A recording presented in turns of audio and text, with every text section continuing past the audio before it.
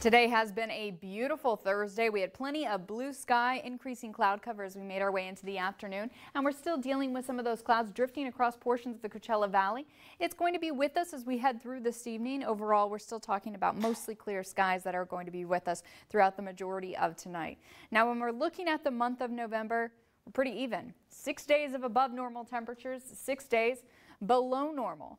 And each day this week has been warmer than the day prior. Today, 75 degrees recorded in Palm Springs. An average high for the day is 79.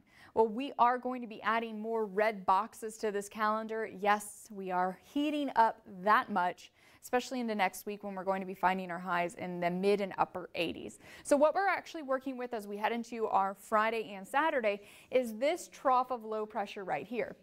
Now, there's going to be much more of an impact for those up in the north and central portions of California. However, down here for the Coachella Valley, what we're going to be experiencing is the increase of onshore flow. So we're going to be feeling some breezy conditions as we head through Friday, mainly Friday afternoon and into Saturday morning. But it's those that are up towards the north, we're talking about rain and snow. For us down here, we're still warming up. We're not cooling down from this system, but we are going to be dealing with a bit more wind, especially compared to what we're working with right now, which is a whole lot of nothing. So progressing into tomorrow morning, as we head through the pass, that's where those winds are going to be strengthening first, including up Highway 62 into the high desert, our local mountains as well. Down here on the valley floor, it's more as we head into the later afternoon and the evening hours that we'll begin to feel those breezy conditions across the valley floor. Again, they stick with us into Saturday. Temperatures are continuing to warm up mid and upper 80s.